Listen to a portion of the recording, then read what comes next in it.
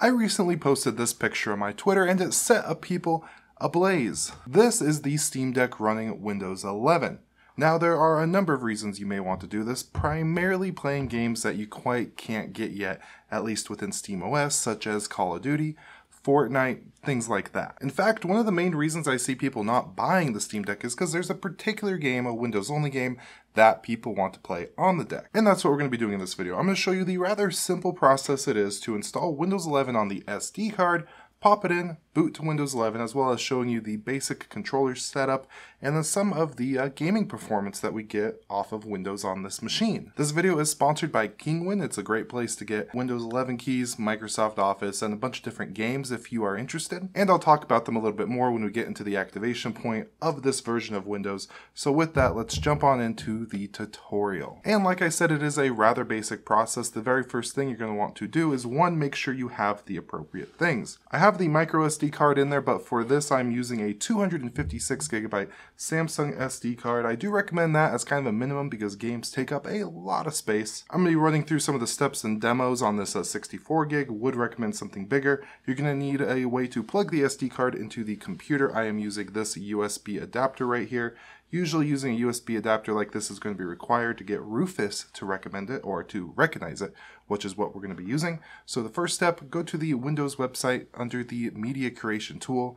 You're going to want to download that, launch it. After you accept their terms of service, give your ISO a name and location, and this is going to download that for you. From there, you're going to want to go to the Rufus website, download that tool, and then plug in your USB adapter into your computer. It should recognize under the device section here. For boot selection, you're going to want to click select and click that ISO that you downloaded once that tool is complete downloading it. And then probably the most important part and what's really nice about Rufus is under image option, you're going to want to select Windows to go. What this is going to do is actually make the SD card the medium that you're going to boot from and not just a simple installation medium to install onto a different disk. For partition, scheme, target system, and all that stuff, you're going to want to leave basically everything at default.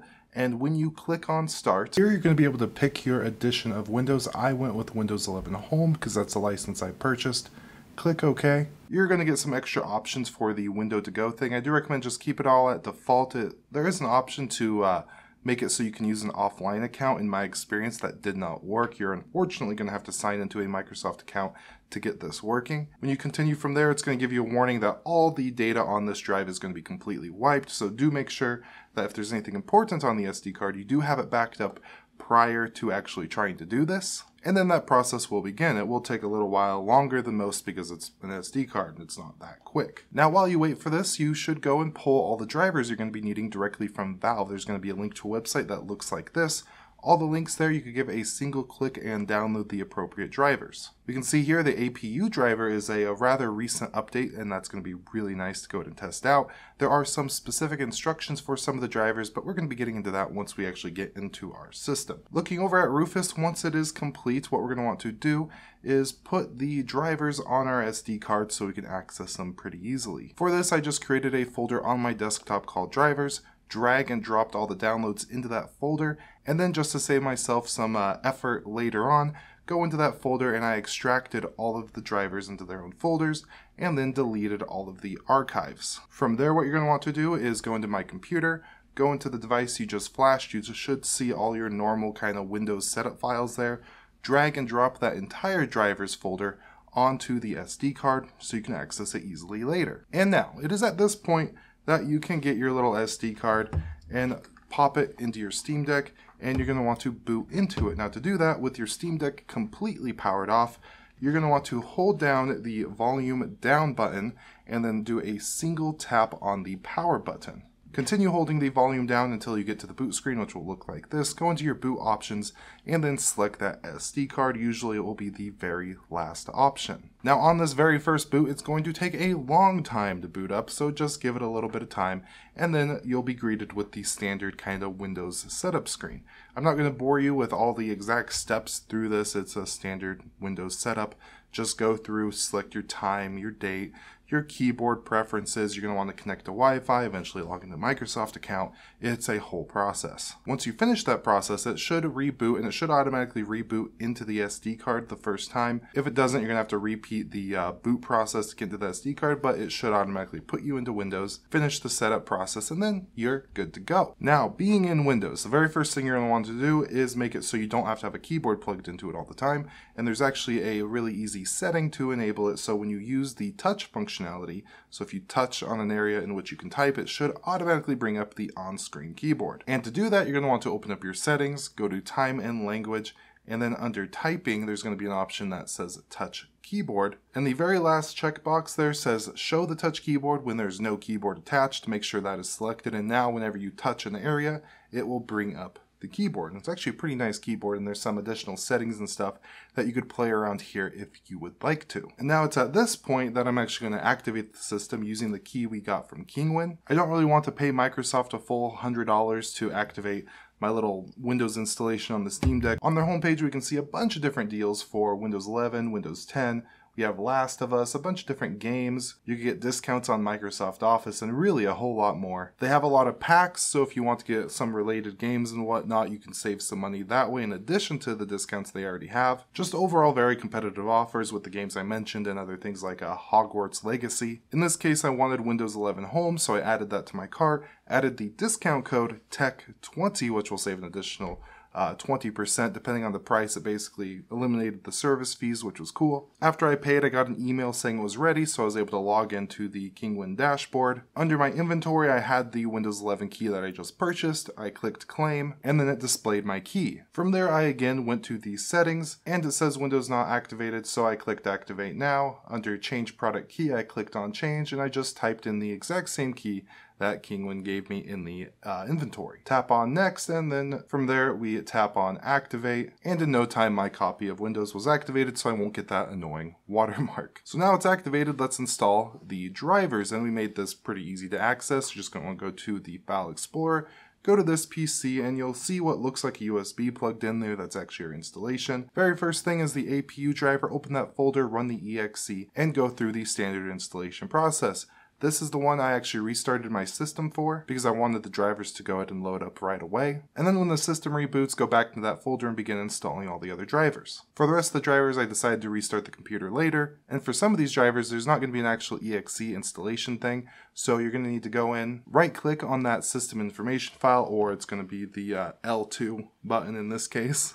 Then you're going to want to select install, open, say yes, and then the operation was successful. There's one other driver you're going to want to do this with, and the rest are just basic EXEs. After the reboot and with all the drivers installed, I opened up Windows Update, started that scan so that can kind of run in the background while we get our controller drivers set up. All the steps we're going to need is going to be on the GitHub page for the Steam Deck Windows User Mode drivers. Under how to install, you're going to see a list of a bunch of different things to do. You're really going to want to pay attention to the first three. We're going to download and install the VGM bus driver. And for these, I just installed them right after downloading. After that one, we're going to want to install Microsoft Visual C++. And then finally download and install the Steam Windows controller driver. This is pretty straightforward. I just stuck with all the default installation settings. Make sure you leave everything checked, and then generally you're good to go. And to see it's working, I opened up the Windows USB game controllers. We can see there's nothing there for now. But if we go ahead and open up our driver, we can then see that it is now recognizing as an Xbox 360 controller. Now, one thing I do recommend you doing is going down to the taskbar and opening up the preferences just by double clicking on the little driver icon there. Here we can see a lot of different information, but what we're going to want to do is go over to settings and ensure that Start with Windows and Start Minimize are both checked. And from there, you should be good to go. Just for giggles, I went ahead and restarted it just to make sure that it all boots up properly.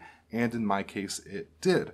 So now we are ready with our Steam Deck to install some Windows games. Call of Duty usually hovered between the high 40s and low 50s, sometimes in the 60s or even the low 70s in low intensity situations. Playing this is when I realized the controller driver defaults are not perfect.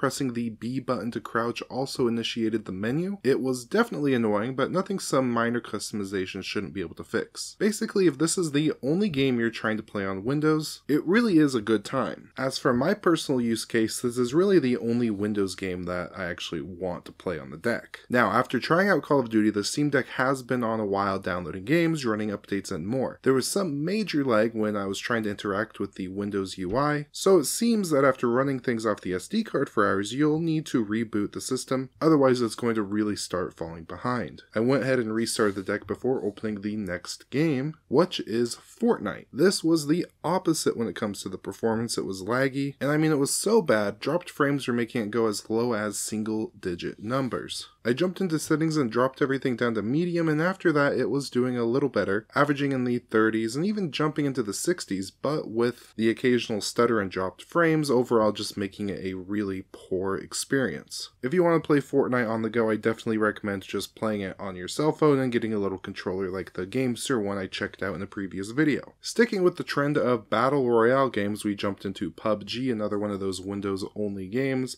as it is borked on ProtonDB. This was basically on par with Call of Duty as frame rates are smooth, but this game has a difficult time with the controller drivers. You can even see here the controls guide flipping back and forth between the keyboard and the actual controller buttons. There are even points in this game that I had to plug in a keyboard and mouse, such as when I was giving myself a name, or even during the tutorial when I needed to hold down the space bar, it would jump back and forth between the controller and keyboard, even when the keyboard wasn't plugged in, making it so I simply couldn't do that. One of the games I've been playing a lot lately, which actually works pretty good on SteamOS, I just decided to try it out on here, is Orcs Must Die 3, a Windows native game. And the performance is on par as it's locked in at about 60 frames per second, and the controller drivers and controls in general on this game were basically perfect, as well as with Fall Guys, which ran phenomenally, controller worked perfect, and you could see the high frame rates. Overall, it was an absolutely perfect experience. So those are some of our Windows only games. Now, one of the things I'm kind of interested in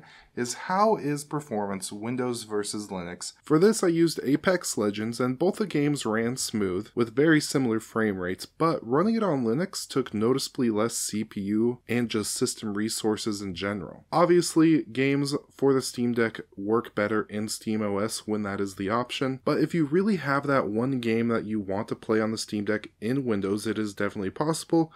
May take a little bit of tinkering to get working properly, but the Steam Deck ultimately is a pretty powerful machine, and with the slightly lower resolution of the screen, it can really push out some pretty good stuff. I wouldn't buy the Steam Deck to put Windows on. In my opinion, that would be kind of silly, but the option is definitely there and available if you do need that. So overall, it's a pretty decent experience. It has its little things here and there you kind of have to work around, but if you're trying to play Call of Duty on your Steam Deck, it is definitely possible, even off of something as simple as an SD card. I have a 2 terabyte hard drive in here, so it's not officially supported by Valve, but I am going to be looking into actually dual booting this in the future, and I think that would be pretty cool, especially when it comes to the disk speed performance. And if you personally have some additional tips and tricks just to make the overall experience better, please leave them down below in the comments, as it will help me and numerous other people out. And if there's a lot of them, I might make a whole separate video showing you how to optimize and improve this when it comes to the performance overall. With all that, anything I mentioned will be linked down below, including the GitHub pages, the Valve drivers, just about everything. With all that, I do hope you have an absolutely beautiful day, and goodbye.